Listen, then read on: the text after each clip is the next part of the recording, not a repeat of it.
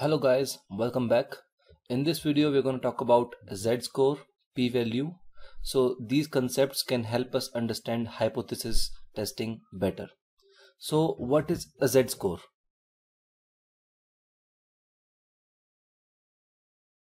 A z-score indicates how many standard deviation an element is from the mean. So z-score is a concept of normal distribution, and so we will take an example of normal distribution that we have given earlier. So I will plot it here.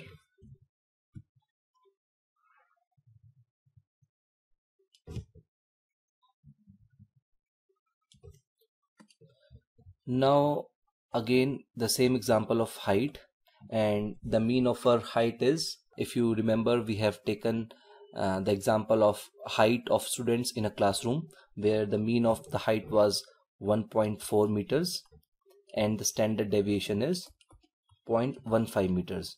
So 1.4 meters, then 0.15 meters to right is 1.55, similarly to left 1.25, which is in one standard deviation away from the mean. So if you remember, we discussed that 68% of the students are falling between one standard deviation away from the mean, 1.25 meters to 1.55 meters, 68% students. Then this is two standard deviation, which is 1.1 to 1.7, and then third standard deviation, which is 0.95, and to the right it's 1.85, and the whole of this, under this three standard deviation, we had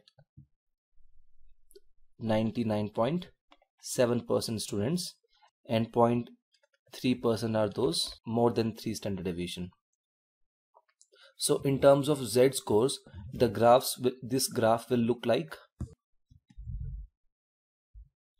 this is 0, then this is here in first standard one standard deviation to the right is +1, that is +1 of z-score, and then -1, then -2, then -3, and similarly +2 and +3. So this is the concept of z-score. Now if a z-score is less than 0, if a z-score is less than 0, it represents then the element is less than mean, right?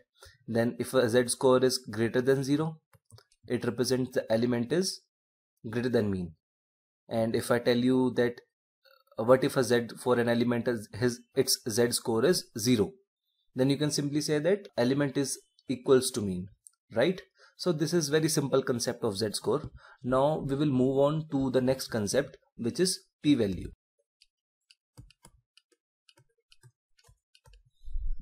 P-value is also known as probability value, and it is the probability of obtaining a sample more extreme than the ones observed. In simple words, if I say in this normal distribution here,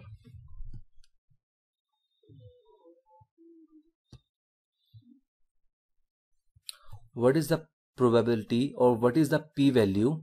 Let's say the mean is here 1.4 meters and this is 1.55 meters.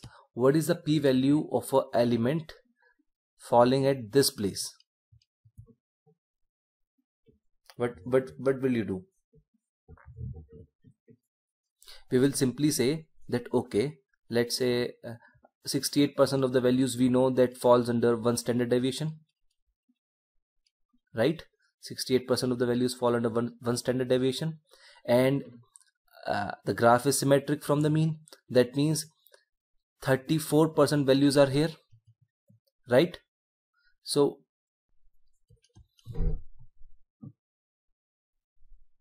till this point we have 34% of the total samples or of the total points.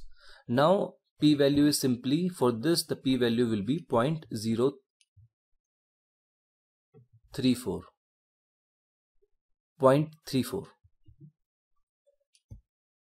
Okay, probability of an element in this area, or between mean to +1 standard deviation or mean to 1 z-score is 0.34. So this is very like rudimentary example of understanding p-value. Now we will understand it better in terms of hypothesis testing, how this z-score and p-value are used.